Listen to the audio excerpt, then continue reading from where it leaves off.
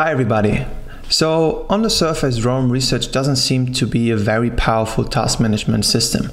But here's the thing, if you already spend a lot of time doing note-taking and other things inside Roam, then starting with task management can be very beneficial.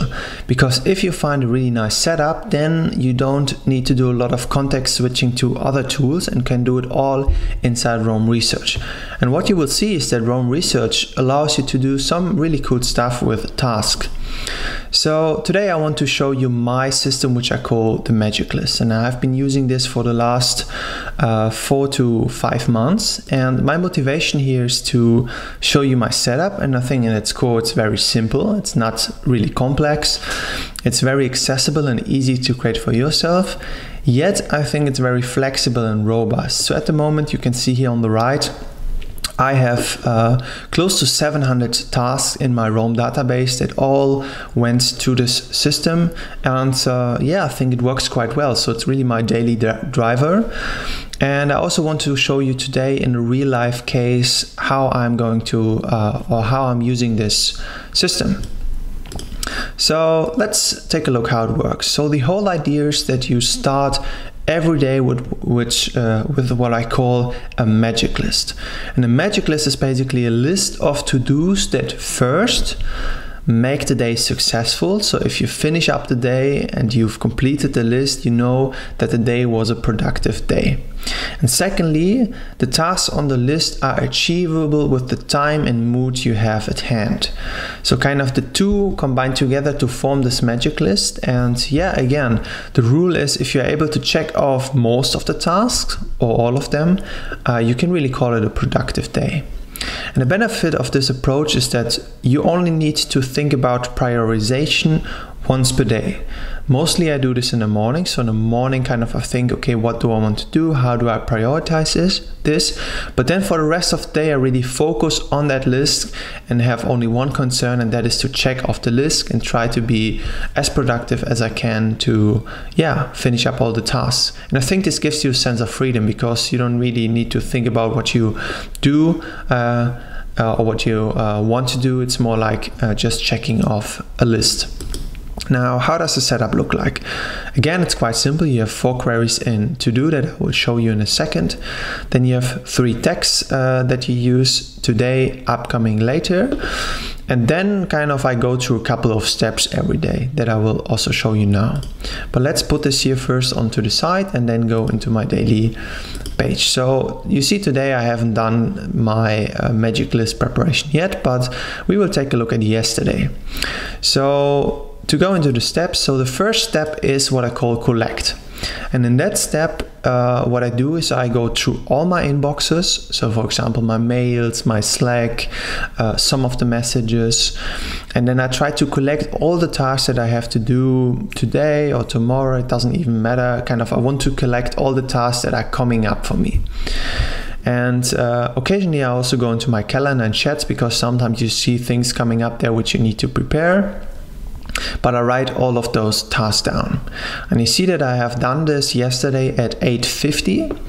And I always name this plan and prioritize. So I put all the tasks inside here. For example, work on the facilitation article, finish the canvas, prepare the call. So these are kind of example tasks and real life case from yesterday. And you see here that I shortened the names to spare some privacy.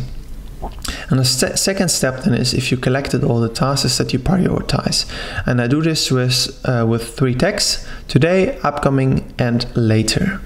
And then what I do when I'm kind of in my day is I open up my to-do page on the side here, and here you see the queries. So you see the today one, that's kind of my magic list, because these are the tasks that I have open all the time and which I want to check off throughout the day. And you can see here, for example, that I have from August 31 to delegate something, from September 12 to follow up with something, then here yesterday to prepare something, and today a task: stop the recording of your screencast. So we want to do this later.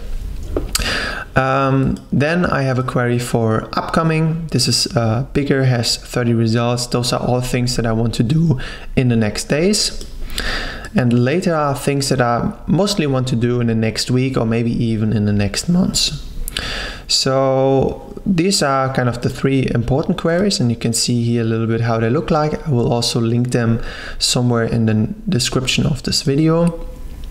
And then what's also really important is that you have recently assigned.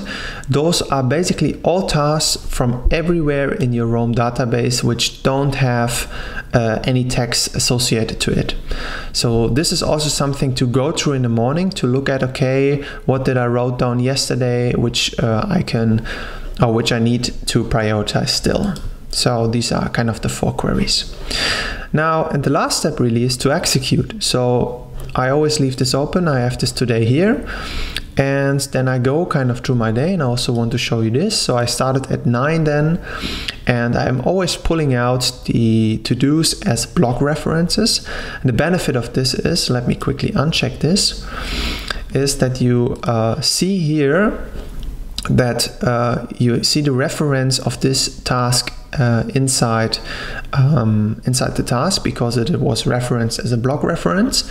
And I think this is really cool, because then you can also work on one task multiple times, and you always see kind of what you have done or when you have worked on that task. And yeah, then I go through my day. Here are 2 more tasks that I did, and for example, at later in the day, I had a call with someone, and then I did a summary of that call, and then in that call I wrote down tasks that I need to do based on what we talked about in that call. And most of the time what I do is I don't sort it, so it's like more like here with it's like without prioritization. And then the benefit of that is that this will then pop up for my next day inside here. So you can see here, there it is, ask for workshop testimonial. But I think yesterday what I did is I did the prioritization right away, because I already knew what I wanted, or when do I need to do this, because I needed to do them yesterday. And yeah, then this is a call, and can I show you something else?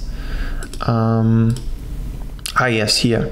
So what I often also do is I pull those tasks over, and then I'm often using the space under the tasks to make notes about things that I need to complete the task. So here I made some thoughts about kind of an order of exercises, and I put this below here. So at a later stage I can always check this task again and see what I have worked on there. And yeah, that's kind of it. So this is how I use it throughout my day. And the last thing that I need to do now is, you can see here I wrote down the task. We do the time now. The time is 8:40 roughly. Then I go to my today and I pull this over as a block reference, because this is a task that I want to do now, because I want to stop the recording of the screencast. But before that, if you have any questions, then feel free to write me. And if you have any suggestions how this can be improved, then please also come to me. Thanks.